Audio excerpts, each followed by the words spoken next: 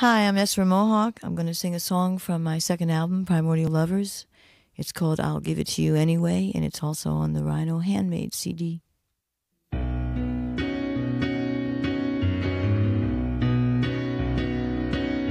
wonder what you want with me.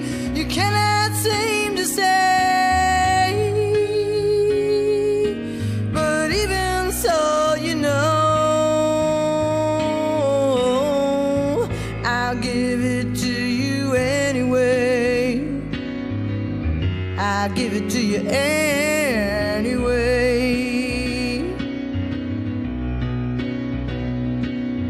Everything life loans to me, in turn I long to you. Forgive me if I dare. Oh, it's what you want me to do. It's what you want me to do.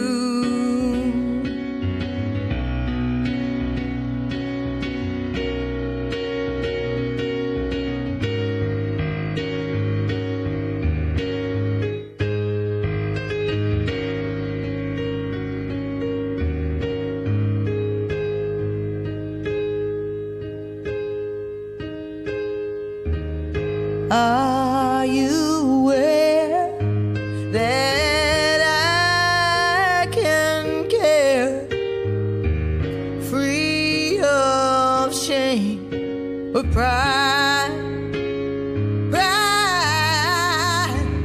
Can't you see that I will free you here with me? Inside, inside, inside, inside, inside.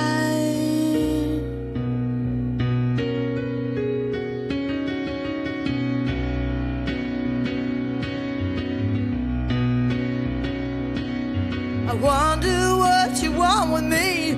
You cannot seem to say.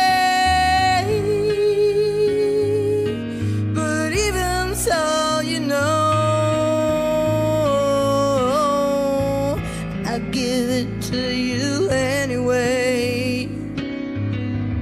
I'll give it to you anyway.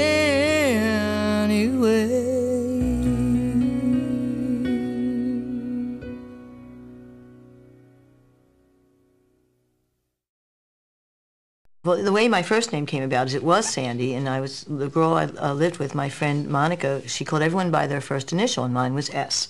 And we were very good friends, so she called me Essie, and that sounded so nice and warm and friendly that I wanted to stay being that name. And I thought, well, if Sandy stood for Sandra, then Essie stood for Essra. Songs have been covered by Tina Turner. I would say that was more kind of rock and pop song. And of course, my biggest hit is with Cyndi Lauper. And that's definitely a high-energy pop song, A Change of Heart, which has been a real boon to my life. And McFadden and Whitehead, I wrote an R&B ballad that they covered called Not With Me.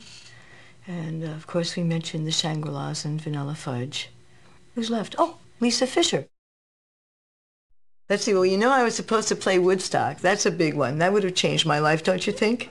And Janis Joplin was going to record my songs. Paul Rothchild lived across the street from us in Laurel Canyon, and he loved my stuff. He'd wanted to produce me too, but a little bit down the road, that's another opportunity missed. I should have let Paul produce that album, but you know, Janis had died and Jim Morrison had died, and I just thought three's a charm and it might be me. I was doing a lot of jingles. I was singing on commercials.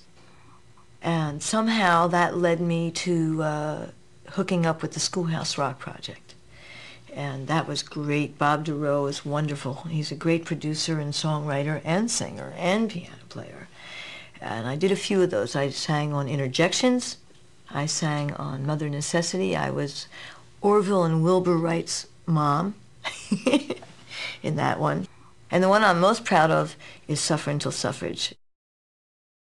My old fans, and some new ones, have been asking for my old albums to be put out on CD because they were on vinyl and it's all scratchy and old and they're tired of listening to the scratches. They want to hear the music in between.